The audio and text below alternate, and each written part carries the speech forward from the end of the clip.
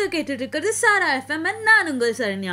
எவ்வளோக்கு எவ்வளோ நம்ம டெக்னாலஜி வளர்ந்துக்கிட்டே போகுதோ அதே அளவுக்கு நம்ம பிரைவசி குறைஞ்சிக்கிட்டே போகுது. நம்மளோட ஃபிங்கர் பிரிண்ட் மட்டும் தான் நம்மளுக்கான அடையாளமாக இருந்தது. ஆனால் இப்போ நம்மளோட ஒவ்வொருத்தரோட ஃபோன் பாஸ்வேர்டு என்னன்னு பார்த்தா ஃபிங்கர் பிரிண்ட் தான். இப்போ ஸ்மார்ட் ஃபோன் நம்ம லைஃப்பில் எவ்வளோ இம்பார்ட்டண்ட்டான ஒரு விஷயம்.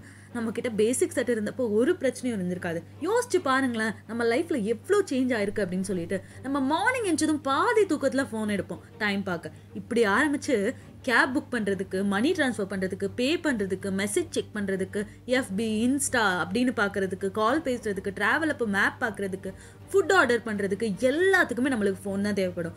ஒரு நாள் நம்மக்கிட்ட ஃபோன் இல்லைனா கூட ஏதோ பெருசாக இழந்த மாதிரி ஒரு ஃபீல் ஆகும். இந்த மாதிரியான ஒரு டெக்னாலஜி வேர்ல்டில் நம்ம ப்ரைவசியை நம்ம தான் பத்திரமா பார்த்துக்கணும். நிறைய ஃபேக் கால்ஸ், பேங்க்லேருந்து வர மாதிரியான ஃபேக் கால்ஸ் வந்து நிறைய வந்துக்கிட்டே தான் இருக்குது. இதில் கஸ்டமர்ஸோட பேங்க் என்னன்னே தெரியாமல் அவங்களோட card number, CVV, expiry date இந்த மாதிரியான விஷயத்தை எல்லாத்தையும் கலெக்ட் பண்ண ட்ரை பண்ணிட்டு இருக்காங்க. நம்ம பின் ஷேர் பண்ணால் மட்டும்தான பிரச்சனை அப்படின்னு சொல்லிட்டு நம்ம அசால்ட்டாக விட்டோம்னா நம்மளோட ஒரு சின்ன டீட்டெயில்ஸ் போதும் அவங்களுக்கு வந்து நம்மளோட மொத்த இன்ஃபர்மேஷனையும் கலெக்ட் பண்ணுறதுக்கு. ஸோ இந்த மாதிரியான விஷயத்தை எல்லாத்தையுமே வந்து நம்ம ரொம்ப ரொம்ப சேஃபாக இருக்க ட்ரை பண்ணணும். சரி, கால் பண்ணி டீட்டெயில்ஸ் கேட்டால் தானே இந்த மாதிரி பிரச்சனை, அந்த மாதிரி எந்த காலும் வரலையே அப்படின்னு நினச்சா ஒரு ஏஎம்சியோட சிஇஓ விகாஸ் அப்படின்றவரோட பேடிஎம் வாலெட்டில் அவர் வந்து 5000 rupees ஆட் பண்ணி வச்சிருக்காரு. அவர் தூங்கி எந்திரிச்சு பார்க்குற நேரத்தில் அந்த 5000 rupeesம் ஆட்டோமேட்டிக்காக ஒரு ஜூஸ் வெண்டருக்கு ட்ரான்ஸ்ஃபர் ஆயிருக்கு. அவர் இந்த விஷயத்தை வந்து அவர் ட்விட்டர் அக்கௌண்ட்டில் வந்து போஸ்ட் பண்ணியிருக்காரு. அதுக்கப்புறம் பேடிஎம் கேர் வந்து அந்த மணியை திருப்பி அவரோட வாலெட்டில் ஆட் பண்ணியிருக்காங்க. இன்னொருத்தருக்கு இதே மாதிரி வந்து Paytm KYC is not completed, please contact Paytm control centre அப்படின்னு சொல்லிட்டு ஒரு மெசேஜ் வந்திருக்கு. கொஞ்ச நேரத்துக்கு அப்புறம் பார்த்தா அதே நம்பர்லேருந்து கால் வந்துடுது.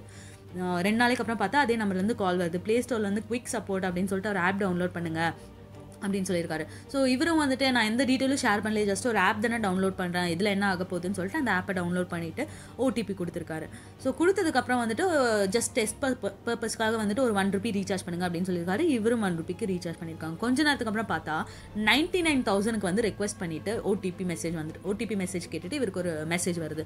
ஸோ இவரும் ஷாக் ஆகிட்டு என்னடா அப்படின்னு சொல்லிட்டு யோசிச்சுட்டு இருக்கும்போது அந்த நம்பர்லேருந்து கால் வருது. இந்த மாதிரி மெசேஜ் என்ட்ரு பண்ணுங்கள், மெசேஜ் வந்துருக்குல்ல, ஸோ அந்த மெசேஜை வந்து இந்த ஃபோனுக்கு ஃபார்வர்ட் பண்ணுங்க அப்படின்னு சொல்லியிருக்காங்க.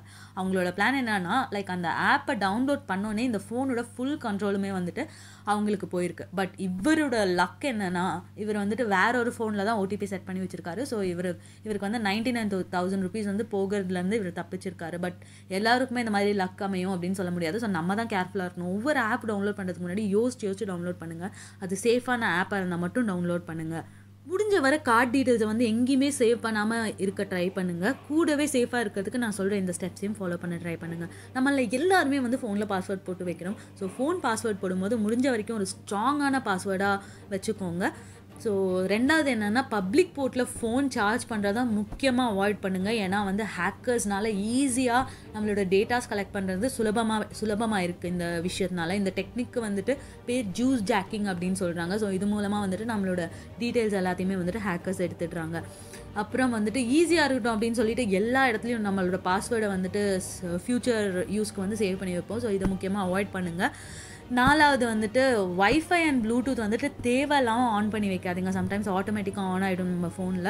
ஸோ யூஸ் பண்ணாதப்போ மறக்காமல் ஆஃப் பண்ணிடுங்க. இதுலேருந்தும் நம்மளோட டேட்டாஸ் வந்துட்டு ஈஸியாக கலெக்ட் ஆகுது அப்படின்னு சொல்கிறாங்க.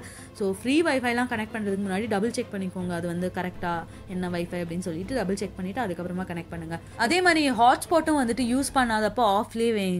மோஸ்ட்லி இந்த பப்ளிக் பிளேசஸ்லாம் சொல்கிறேன். ஸோ யூஸ் பண்ணாதப்போ ஆஃப்லேயே வைங்க. நம்மளுக்கு இந்த ஹாட்ஸ்பாட்டில் போனோம்னா நம்மளுக்கு ஒரு ஆப்ஷன் இருக்கும், WPA2 அப்படின்னு சொல்லிட்டு.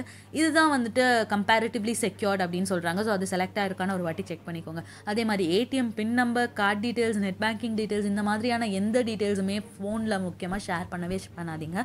முடிஞ்ச வர பேங்க் ரிலேட்டட் ஒர்க்ஸ் எல்லாமே டேரெக்டாக பேங்க்கில் போய் பார்க்குற மாதிரி பார்த்துக்கோங்க. ஸோ இந்த மாதிரி அதே மாதிரி கிளிக் திஸ் லிங்க் இல்லைனா you have one so much மணி அப்படின்னு சொல்லிட்டு வர மெசேஜ் எல்லாமே பாதிக்கு பாதி ஃபேக்காக தான் இருக்கும். முழுசாகவே ஃபேக்காக தான் இருக்கும். ஸோ இந்த மாதிரியான லிங்க் வந்துட்டு தெரியாமல் கூட கிளிக் பண்ணிடாதீங்க. உங்களோட ஃபோன் டீட்டெயில்ஸ் மொத்தமாக அவங்க கையில் போயிடும். So internet knows no national borders. It's not that we use technology, but we live technology அப்படின்னு சொல்லி இந்த வீடியோவை முடிச்சுக்கிறேன். மீண்டும் உங்களை இன்னொரு வீடியோவில் சந்திக்கும் வரை this is Saranya standing off from Sarafm. மறக்காமல் இந்த வீடியோவை உங்கள் ஃப்ரெண்ட்ஸ் எல்லாருக்கும் ஷேர் பண்ணுங்கள். நம்ம சேனல் உங்களுக்கு பிடிச்சிருந்தா மறக்காமல் சப்ஸ்கிரைப் பண்ணுங்கள்.